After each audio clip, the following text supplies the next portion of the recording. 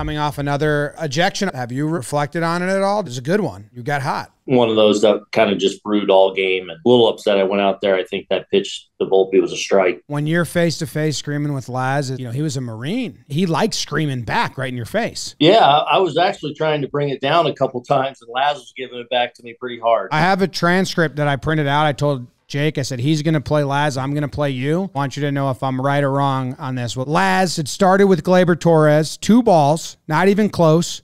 Then you fuck DJ last at bat. You fucking stink. You fucking stink. No, you stink. No, you stink. You stink. You fucking stink. You stink, Aaron. You stink. Scene. And that is what I think the fans like the most when they're like, wow, that's just like us. Yeah. I mean, whatever. It's part of it. I think that's good. Yeah, but I don't think my daughter's happy with me today, so I don't like that part.